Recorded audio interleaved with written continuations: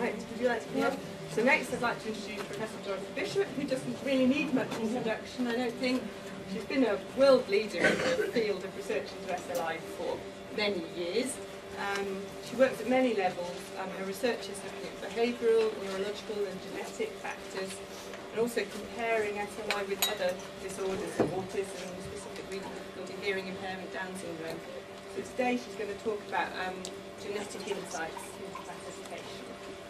Thank you very much, Susan. Yes, this topic is one which I'm going to actually conclude is probably not of any interest to anybody. And I want to explain why, because I think it's a potential red herring in this debate about classification. And what I'm really going to say is that in terms of the difficulties that children present with, in terms of making a diagnostic classification, you can do it on the basis just of observed behaviour, which is really what Courtney was talking about. You know, what sort of language problems do you have? In the medical model, the sort of gold standard for coming up with diagnostic categories is thought to be making a diagnosis in terms of underlying causes, which is where potentially genetics comes in. And then there's a third interesting option, which is that it's sometimes used in literature on reading disabilities, that one of the things that you should be using in terms of information to make a diagnosis is response to intervention. But what I really want to argue is the one that you want to use really depends on why you're doing this classification. And that there are research purposes in which this middle one, this underlying causes one, is really useful. But I think it's not going to be at all useful for the sort of debate we're having today, which is much more concerned with how we actually both identify and then categorise children who might, for example, be allocated speech and language therapy or admission to a special school or whatever. But I just will tell you a bit about the genetic research to explain why I think it's not going to work. When the FOXP2 mutation was discovered, which I think probably most people will have heard about, so this is the famous KE family who had this mutation in a single, really just one change in one DNA base pairing affected individuals in the family associated with a quite severe speech and language disorder. And you could see this running through the family, and it was discovered partly because it was so clear-cut. It looked just like a sort of straightforward, if you've got this mutation, there's a 50% chance that your kids will get it, and if you've got it, you're pretty well certain to have a speech and language disorder. And this was discovered about 20 years ago, and I think when it was discovered, we all thought, oh, well, this might prove to be the explanation for speech and language disorders. They had both speech and language disorders in this family. And people started looking for mutations of this gene in other affected families, particularly ones with many members. And basically, virtually nothing was found. There's in the literature one or two other cases which have something, not the same mutation, but some other thing disrupting this gene. But essentially, this is a red herring for the majority of cases of children with speech and language disorders. So instead, what we seem to be coming to the conclusion about the remaining huge number of children who have these problems is that they are what are called complex multifactorial disorders, which means that they don't have a simple, straightforward etiology. The nice way of phrasing it, which I find really rather memorable, is that they aggregate but do not segregate in families, which simply means that if you have got this disorder in a child, their relatives are more likely to have the same type of problem than the general population, but you can't trace it down as a sort of nice, simple, inherited pattern. It's not Mendelian, we'd say. It doesn't obey the classic laws of genetics. So you get something much more messy, like, oop, didn't need to do that, like this little thing down here, family tree. You know, you show that to a geneticist, they say, well, that looks messy. And basically, this is actually, though, the commonest sort of way genetics works for disorders that are common. So there's been a lot of research on this type of model of inheritance for things like heart disease, for things like asthma, for things like allergies. They're all like this. They're all things where we thought, oh, we will find the gene for asthma, we will find the gene for heart disease. And instead they're finding that what you've got, it seems, is a lot of genes, each of which have a small effect, and also you have environmental risk factors which combine with those. Oh, I keep losing this, but and what you get is this, I put it on its side, but this normal distribution. I've shown it for height because that's another human trait that seems to have the same sort of causality, where there's not a gene that makes you tall or short. There's lots of genes, some of them nudge you up, some of them nudge you down. If you're very unfortunate, you might actually get lots and lots of them that push you in one direction or the other, so you're really an outlier. There are also rare mutations that might make you extremely short or extremely tall, but they're not explaining most of the variation in height. Most of it is all to do with variation in the normal range. And how do we therefore find the genetic causes of these sorts of things, given that we're talking about lots of genes of small effect? Well, to establish that there is a genetic influence and how big it might be, you can do the sorts of studies that I've been involved in, where you might look at relatives such as twins to see how far behavioural similarities between people relate to their genetic similarity. The other thing you can do is get into the lab and do molecular genetics, so you're then sort of peering down the microscope looking for bits of genes that are associated with language disorders. But the mapping is incredibly imprecise, and I think this is why this is not really particularly useful. It's very interesting for those of us into these things, but it's really not the case that it's not like FOXP2. Not that you've got little bits of genes that have very particular effects and everybody who's got that particular version looks the same. It's quite the opposite. So this is a study I did, a twin study that I did a long time ago now, but when I was in Manchester.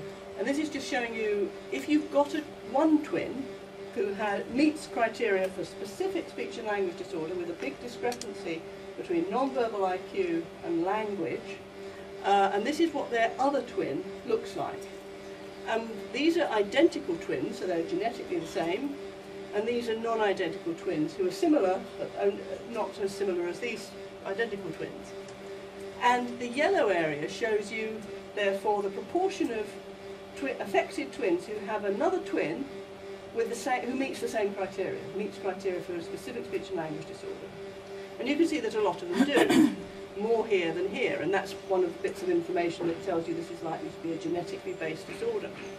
But then what you see is that it's not the case that the other twins are always entirely fine. So the blue area is a load of them who have often very similar language profiles, but don't meet the IQ discrepancy criteria. So these are children with poor language, non-verbal IQs, the sort of thing that Courtney was talking about, not really desperately intellectually handicapped, but floating around probably with non-verbal IQs between 70 and 85. So this is low language. So they are common. It's common to find one twin with specific language impairment, the other with this more general abilities low in both language and non-verbal. And then this pink area are the ones who have problems that seem to have resolved. So these are children who, when we tested them, looked fine, but they had a history of having had speech and language therapy. And so this is a case where one twin hasn't resolved and the other twin has, but they're genetically identical. So it's quite clear that the genes might determine whether you're likely to have some sort of problem, but they do not specify whether it's likely to be specific or how quickly it's likely to resolve. Another example from molecular genetics is just to say that we're all very excited in this field with something called the catnap gene. It's not really spelt like catnap, but it looks a bit like that, and everybody calls it that. This is a gene that was looked at because the FOXP2 gene is a controller gene that turns other genes on and off, and this is one of the ones it turns on and off, and it was thought to possibly be important. And indeed it has been found to be important in that the version of this gene that you have determines your risk for a whole load of things.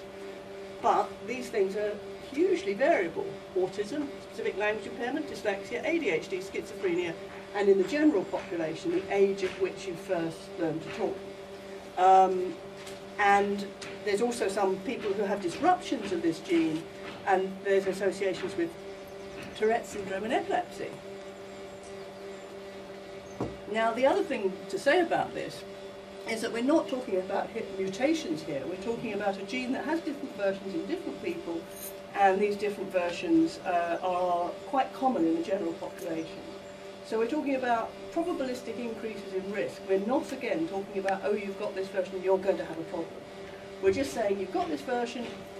If it's in combination perhaps with other genes that push you in the same direction, or environmental factors that are not so good, you're more likely to fall in the range of language impairment. Why is there so much variation? I mean, this is well known again in the field of medicine. There are things like tuberous sclerosis, where you know that even if it's a single particular genetic mutation, the impact can be very different from one person to the next. It can range from severe handicap with massive changes in the brain to tiny little skin changes. And the precise impact seems to possibly depend on what other genes you've got, so the genetic, what we call the genetic background.